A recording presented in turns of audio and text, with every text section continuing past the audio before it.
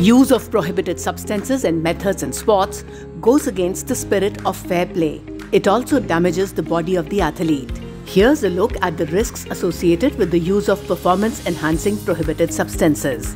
Anabolic androgenic steroids, or AAS, are used to improve athletes' physical and physiological capacity to train and compete at the highest level by reducing fatigue and recovery duration.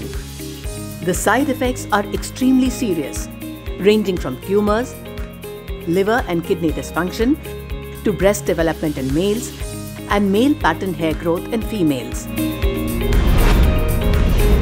Other anabolic agents like clenbuterol and zeranol can cause arrhythmias and muscle cramps.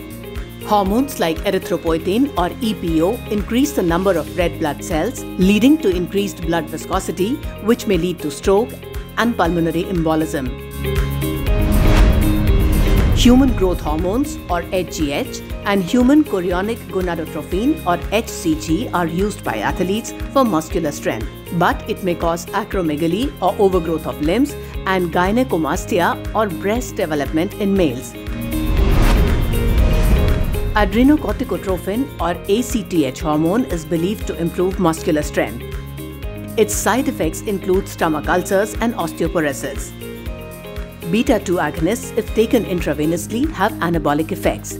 That is why a TUE, or Therapeutic Use Examination Certificate, is required for the use of inhaled beta-2 agonists by asthmatic athletes.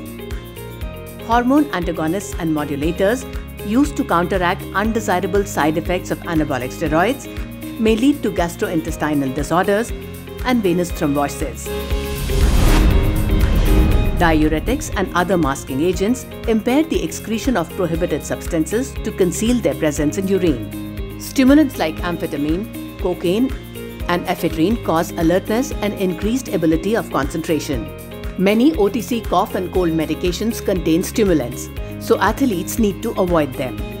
They can lead to malfunction of the cardiovascular system and other vital organs, and in some cases, even death.